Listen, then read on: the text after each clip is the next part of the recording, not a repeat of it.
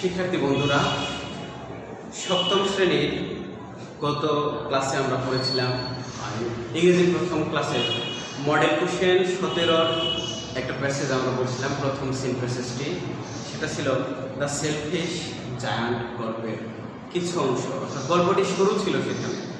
আজকে ওই গল্পের ধারাবাহিকতায় এখন পড়ব মডেল কোশ্চেন 18-র প্রথম সিন প্যাসেজটি। নবদল বইয়ের সপ্তম শ্রেণীর 356 পৃষ্ঠায় তোমরা চাইলে দেখতে পারো। এখানে এই গল্পেরই পরবর্তী অংশটুকু দেওয়া আছে। তাহলে শুরু করছি।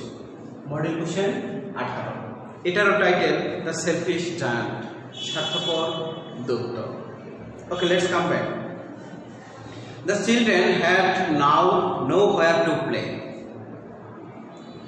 শিক্ষার্থী বন্ধুরা, তোমরা দেখতে পাচ্ছ দৈত্য ফিরে এসে তার বাগানে ওয়াল নির্মাণ করলো, প্রাচীর নির্মাণ করলো। তারপর বাচ্চাদেরকে সেই বাগানে যাওয়া বন্ধ করে দিল।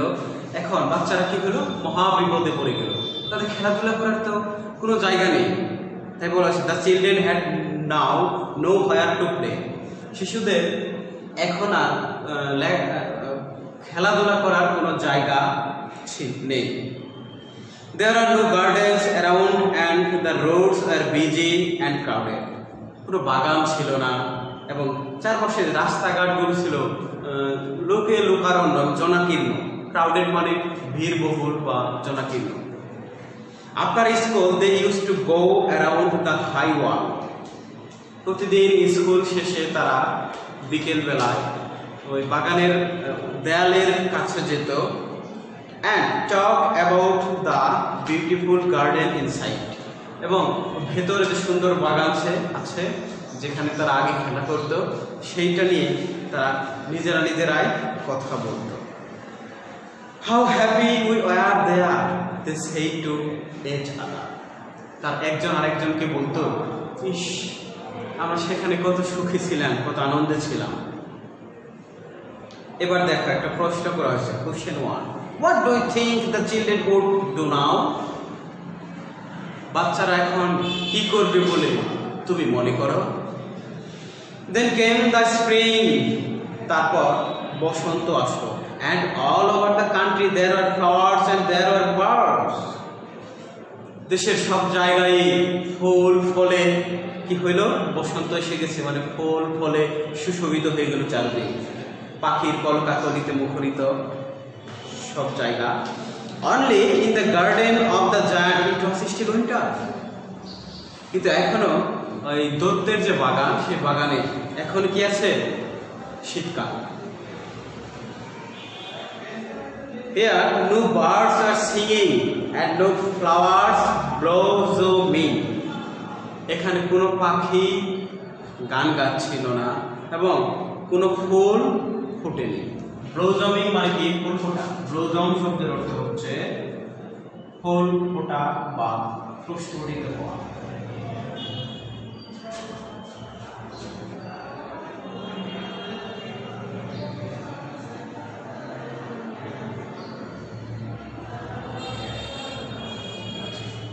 ফুল ফোটা বা প্রস্ফুটিত হওয়া। এখানে কোনো পাখির গান নেই, তারপর ফুল ফুটেনি। শিক্ষার্থী বন্ধুরা, তোমরা কি লক্ষ্য করতে পারছ যে মানে চারদিকে বসন্ত এসে গেছে, ফুল ফুটেছে, পাখি গান গাচ্ছে, মানে প্রকৃতিতে বসন্ত একটা আমেজ, অথচ সেই দৈত্যের বাগানে কোনো বসন্ত নেই না, একদম এখনো শীতকাল। There were only snow and frost and north wind in it.